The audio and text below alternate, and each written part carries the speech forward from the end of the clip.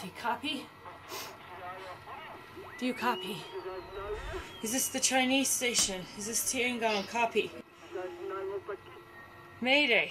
Can you copy? Mayday. Mayday. Mayday. Yes, yes. Mayday. Mayday. Mayday. Mayday.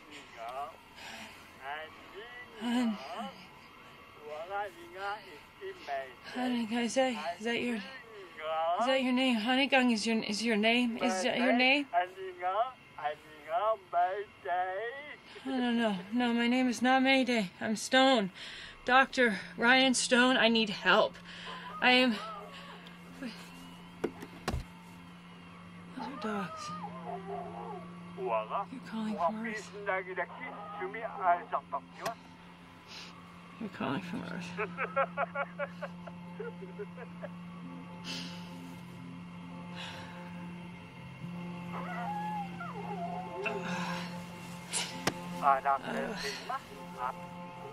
Haningang, make your dogs bark again for me, would you please? Your dogs, you know. Woof woof. Dogs.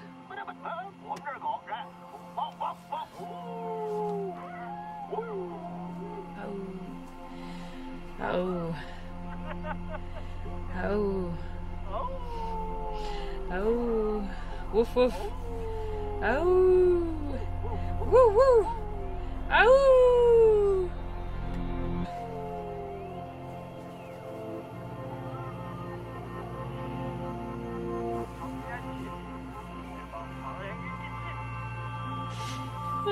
I'm dying, Haningang. I know, we're all gonna die. Everybody knows that. But I'm gonna die today. It's funny that, to know.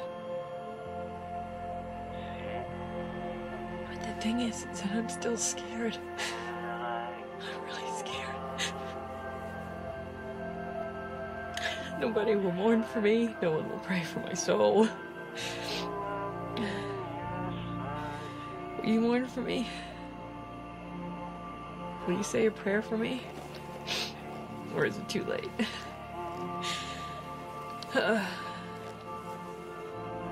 I mean, I'd say one for myself, but I've never prayed in my life, so...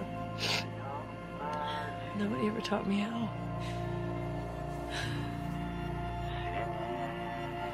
Nobody ever taught me how.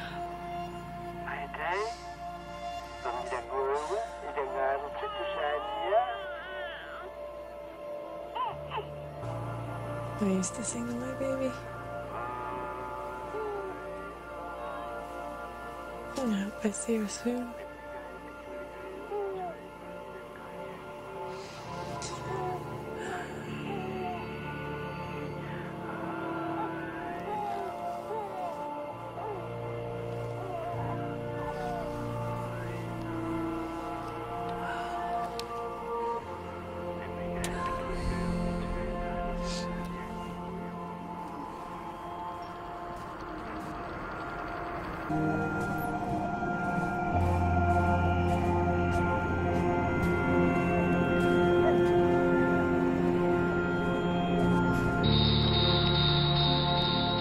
That's nice, Haningang. Keep singing just like that. Sing me to sleep and I'll sleep.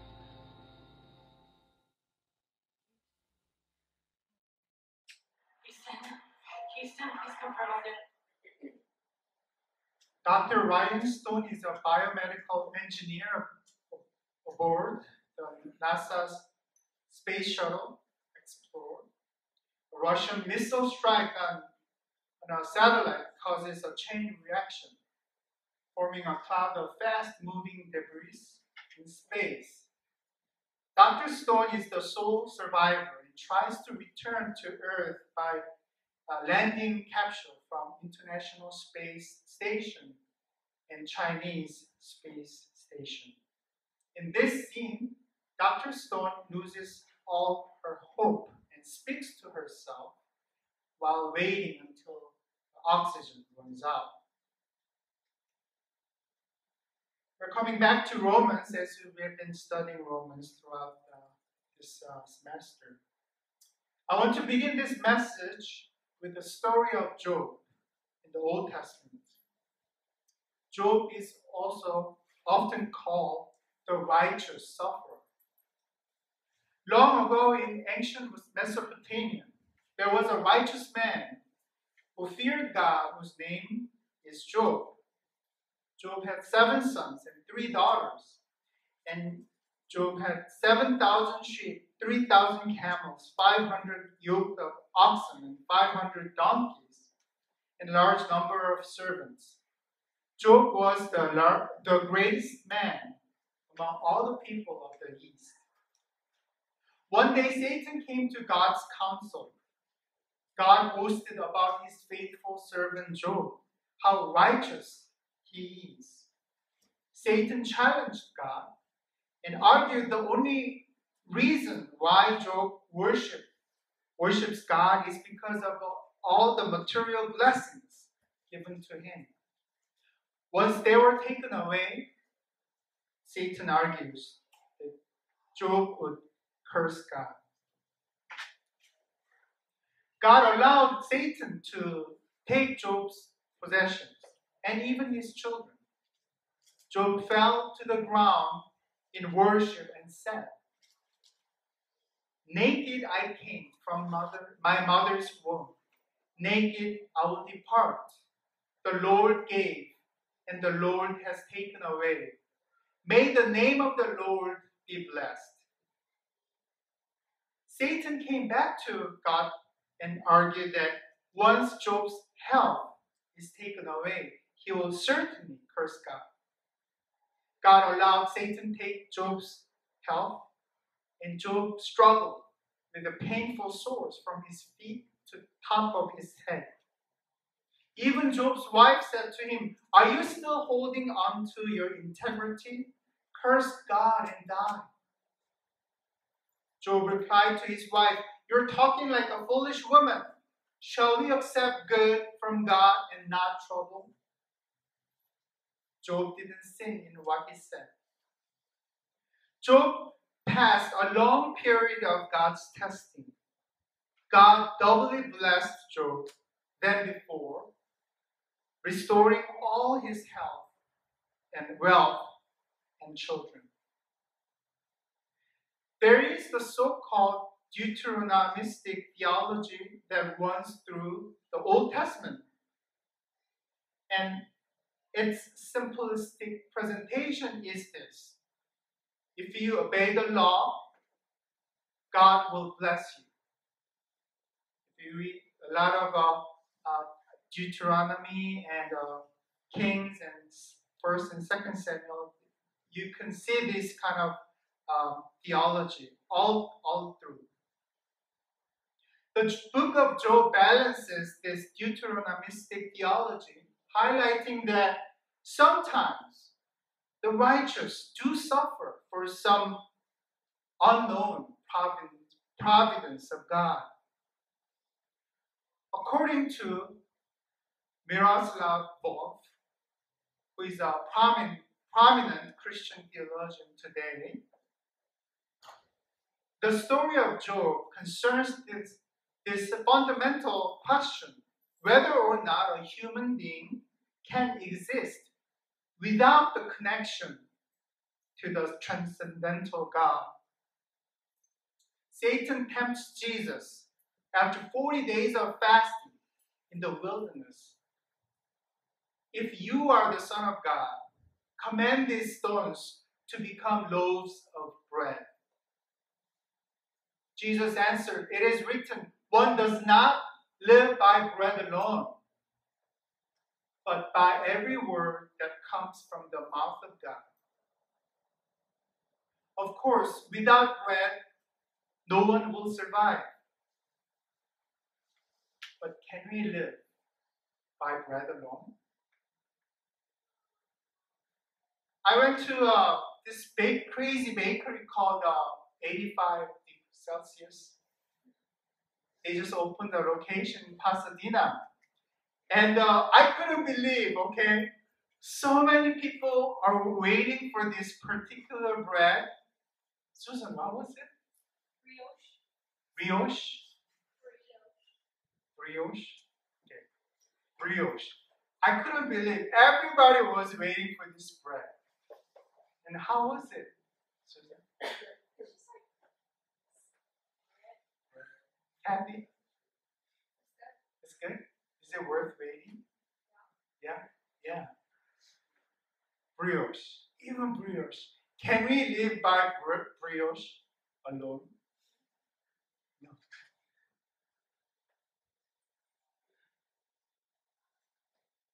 You know, if we eat the same bread every day, by second or third day, you will be probably sick of it.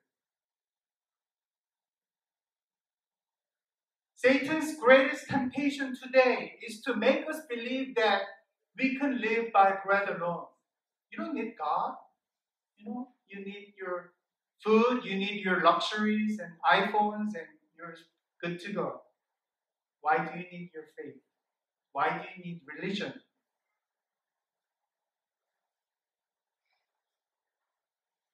But the Word of God says, one does not live by bread alone, but by every word that comes from the mouth of God. And we live in this country that is so greedy, so consumeristic, so capitalist.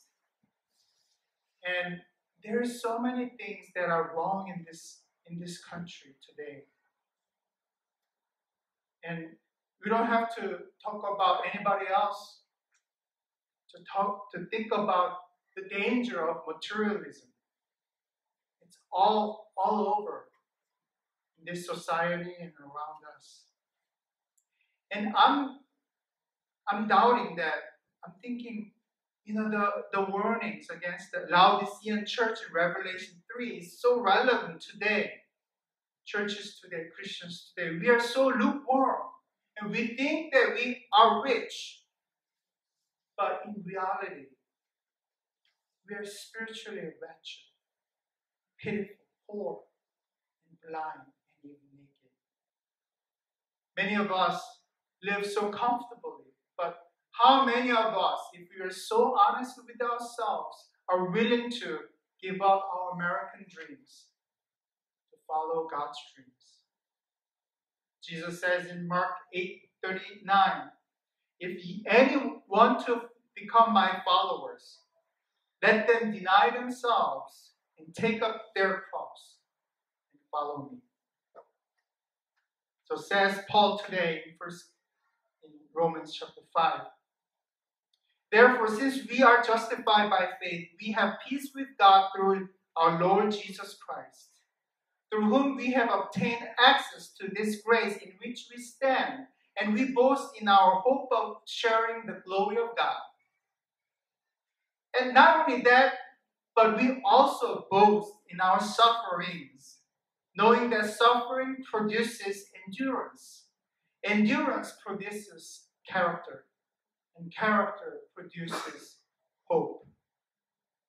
And hope does not disappoint us because God's love has been poured into our hearts through the Holy Spirit that has been given to us.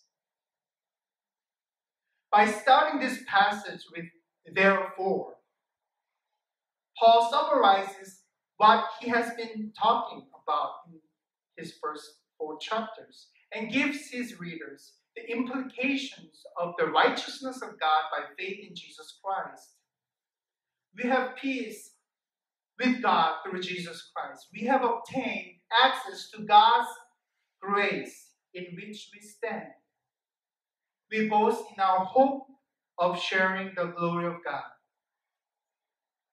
Yes, we already have been saved by God's grace. But the full extent of God's salvation will be experienced only on the day of Jesus Christ, when we stand before God and see Christ face to face. Not only that, we also boast in our sufferings, because suffering produces endurance. Endurance produces character, and character produces hope. I believe all of us want to become like Christ in character. But who wants to suffer? I believe that everybody needs PhD. I'm not talking about permanent head damage, but personal humility development. When I see myself and us in this congregation, I see lack of Christ-like character, like love. How much do we love each other? How much do we love the unlovable? Joy. Are we really experiencing the joy of the Lord that has no condition? Peace. Do we have this transcendental peace that cannot be altered? Patience. How patient are we with each other, with our family and friends? Kindness. What's the extent of the kindness that we experience and we give to others? Generosity. Faithfulness. How faithful we are. Gentleness. Oh, this is a good one. After Thanksgiving. Self-control. I pray for more sufferings so that you and I can become more like Christ in character and reflect the righteousness of God that Paul is talking about. Not just the believing in Jesus Christ, but really being Jesus Christ in those situations. Hope does not disappoint us because the love of God is poured into our hearts through the Holy Spirit. Paul continues, for a while we were still weak. At the right time, Christ died for the ungodly. Indeed, rarely will anyone die for a righteous person, though perhaps for a good person, someone might actually dare to die. But God proves his love for us in that while we were still sinners, Christ died for us. Much more surely then, now that we have been justified by his blood, will we be saved through him from the wrath of God. For if while we were enemies, we were reconciled to God through the death of his Son, much more surely, having been reconciled, will we be saved by his life. But more than that, we even boast in God through our Lord Jesus Christ, through whom we have now received reconciliation. God demonstrates his love for us in that while we are still sinners, Christ died for us. We boast in God through Jesus Christ. What is our boast? Is it making 6 digits? Having a powerful position in a corporate America? Or is it having a very large house with a pool? Driving a luxury car? Or is it having advanced degrees that impress people? Or is it having many followers, so popular on social media? No. Our boast is being made righteous before God through Jesus Christ. No. Our boast is our future bodily resurrection on the day of Jesus Christ. No.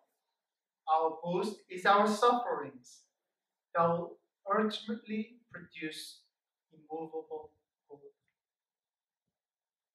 Some of us are like Dr. Ryan Stone, stranded in a capsule in space. All communications are lost. You have no power to maneuver your capsule. The oxygen level is rapidly going down. Your body is freezing cold. And you're slowly losing your consciousness.